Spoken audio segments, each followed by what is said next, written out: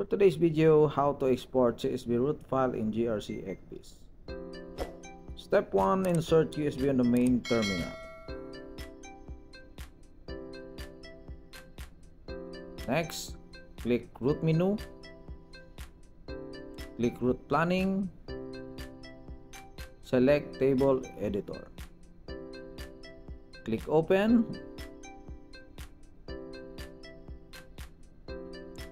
Scroll down and select root file you like to export in CSV format. Example, this Kaliningrad to Gotland. Click OK.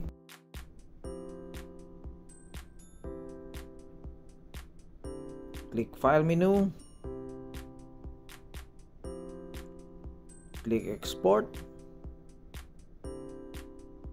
Select your USB device on the drive section.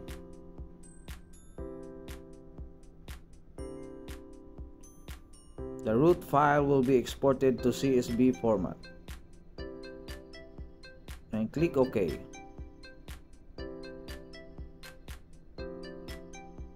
Click Close. And that's all for today's video. Root file exported successfully. Don't forget to like and share this video. Thank you for watching.